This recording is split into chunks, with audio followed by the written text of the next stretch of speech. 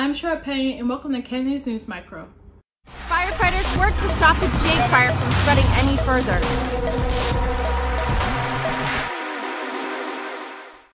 It's always good to shine a light on healthcare workers working in the front line. Here's more. Meet Clarita Valley, a longtime licensed vocational nurse working during the pandemic, and at the same time a student studying to get her master's. Being a nurse, I cherish life, and I believe life is very important, and it's good to give back. It's very important to care for people, mostly those that are vulnerable, those that can't help themselves. Like I'm in geriatric, psychiatric. They need me. I know they need me. So coming back home and knowing that I've done my best for the day keeps me going. Rita, who is also going back to school studying to get her master's in medical social work, wants people to know that time management will help you succeed. You should know what you need. You need to plan out your time. It's called good time management. Will help you to navigate through your school and your work, know when to read. Keep to your time management. You'll be able to accomplish anything. At the end of the day, she's happy to be a mom of 4, continue her education, and to be able to save lives every day. For Kenyan News, I'm Cheryl Akpenyi. A former congresswoman is the victim of a hacking incident. Former Congresswoman Katie Hill announced yesterday on Twitter that someone hacked her former official government account. Hill's tweets about the deactivated account came after it was reported that actress Elizabeth Moss would be starring in a film adaptation of Hill's memoir, which kickstarted off the backlash in social media. Yesterday, a person claiming to be on Hill's former staff took over Hill's Twitter account to express disappointment towards the people responsible for bringing Hill's biopic to life. The anonymous hacker also sounded off on how Hill was not only a victim of abuse, but also a perpetrator of it.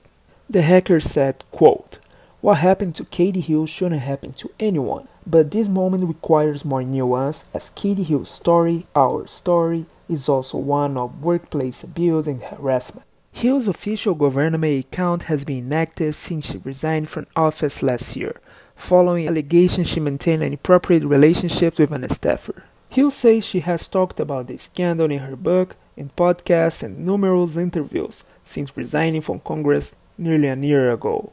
For Kenya's News, I am Malcolm dos Santos. As the fires continue, STV sheriffs announce a new investigation. I'm Cooper Ignatian with Canyons News. We all know that fire season is among us, but not all fires are created by nature. Last Friday, October 2nd, in Newhall near Railroad Avenue, a small brush fire was started. It quickly grew to be 2 acres large at its peak. Soon after, the STV Sheriff's Station announced that they were starting an arson investigation. On October 5th, officers recognized the suspect and arrested her with charges for arson. The suspect is Maria Herrera, a 28-year-old. She's being held at the Sheriff's Station for suspicion of arson and has a bail set of $100,000. No one was injured and no buildings were damaged during the fire. Cooper Ignatian, Canyons News. Sports like tennis continue to rise during the pandemic. Here's Diego with more. As the world takes a pause from normal life, sports are making a strong comeback. In Santa Clarita, tennis is one of the many sports that continues to thrive on. As a coach, Ernie Stone describes the sport as an accommodation for many of today's challenges. You spend a lot of time on court. Tennis is a game where I'm all by myself, which I really like. And I think especially for people with like antisocial personalities, tennis is actually a really, really good sport to play. During a game, players are already spread out well beyond 6 feet, making tennis a safe game to play outdoors. But along with being safe, the sport has also seen a growth in popularity compared to other sports. Actually, the players are probably playing way better because like literally they're like on the court, there's no crowd. So you're watching the best level tennis and there's no other sports to watch right now. So I feel like from a pure like what's going to be on TV, what's going to be entertaining, like I think a lot more people know who like Djokovic is now than did like 4 months ago. And I'm glad that's happening. With many parks now open, tennis courts at the Y and other homeowners association properties regularly see many tennis players daily that escape to the outdoors. Even during a pandemic, nothing can stop aspiring tennis players from achieving their goals. But it doesn't really matter what sport you're playing as long as you like try to be better every day. better than like the last one, then you get better. So I think that's something that you should be applying for sure in COVID, because what else do you have to do? For Canyons News, I'm Diego Serrano. And that's it for this News Micro. For Canyon News, I'm Cheryl Akpenyi.